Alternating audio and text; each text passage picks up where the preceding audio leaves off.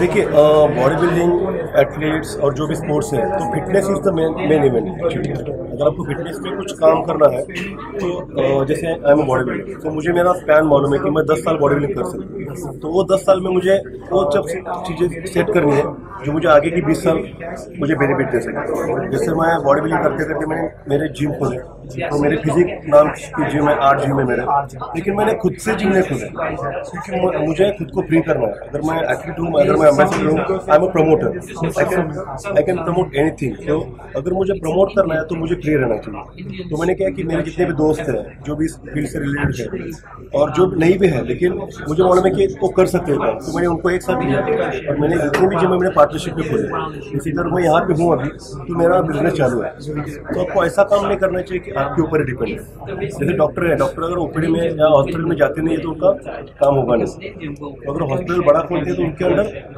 उनके जूनियर्स रहेंगे। तो ऐसा ही करना चाहिए, आपको आपका नाम सेपरेट होना चाहिए और आपके नाम के कारण कुछ ना कुछ चीज करना चाहिए। अगर आप एक ही काम में एंगेज रहोगे तो यू कांट डू।